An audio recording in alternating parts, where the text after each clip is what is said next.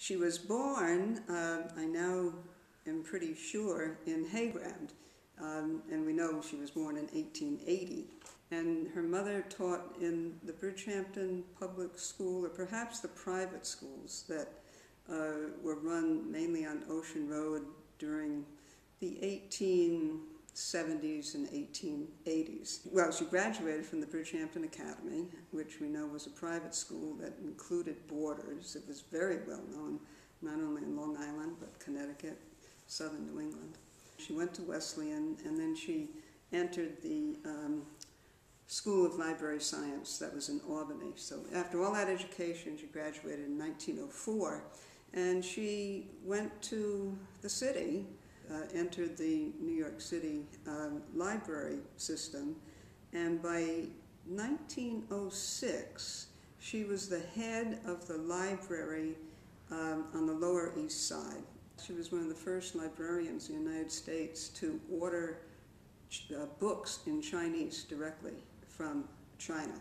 And so that was the start of her philosophy that comes out both in the two books she published and in these other writings about her concern that libraries serve their local neighborhoods in such a way not to anglicize immigrants, but rather to make them feel comfortable in their own traditions, their own language, while they were learning English and really gaining an education. So all of this, what we now call outreach, she was very much involved with before World War I.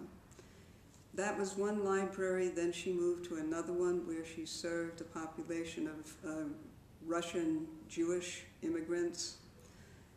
She did that until the end of World War I, about 1918. Of course, the U.S. had by that time entered the war, and she joined what was called the American Library Service, which was a part of the American Library Association.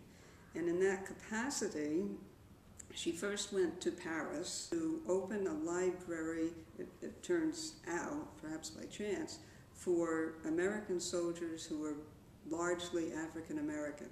The New York public library system really clearly wanted to put her in an even bigger job than she had had before the war, so that's when they asked her to head up the branch library in Harlem, which she then developed as by far the largest and most prominent of the New York public library branches. I would say her main legacy at the library, what we know today, is that she was the founder of the Schomburg Collection, which is the basis for the African American Research Center uptown, which belongs to the New York library system. And that's quite an extraordinary achievement. When she did retire from all of her activities in the city, she came back to her hometown. She lived for probably, I guess, the last 5 years of her life in a house on School Street in Bridgehampton.